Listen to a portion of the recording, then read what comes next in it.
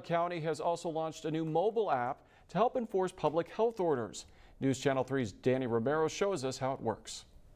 After the county received countless reports of violations, officials decided to create a new mobile app to help address those who are not compliant with state and county orders. The app is called Rivco Mobile. It looks like this on your phone. I'm 100% behind him because I see people doing stuff all the time, and I thought, man, I wish I was a private investigator. Here's how it works. Under the coronavirus tab, select Report Health Violation. From there, it will direct you to Riverside County Health page. Enter violation type. Options are no social distancing, non-essential business violation, and more. There's also a place to attach a photo and make additional comments. From there, select a location. Lastly, click Submit Form. We receive the complaint, we review it, it goes to our county attorney.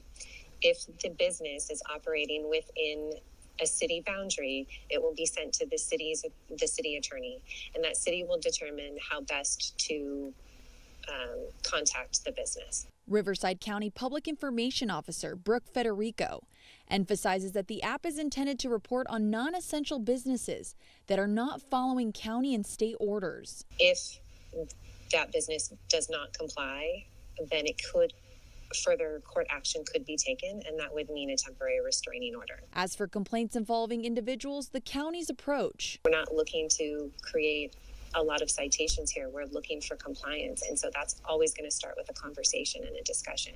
Federico says if individuals still don't comply, there can be a fine of up to $1,000. This Palm Springs resident hope all makes a difference. Totally 100% behind it. Then we could control this epidemic that's going on right now.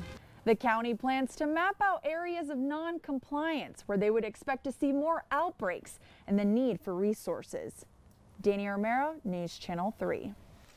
And we put some links on the app to get the app on our website, kesq.com.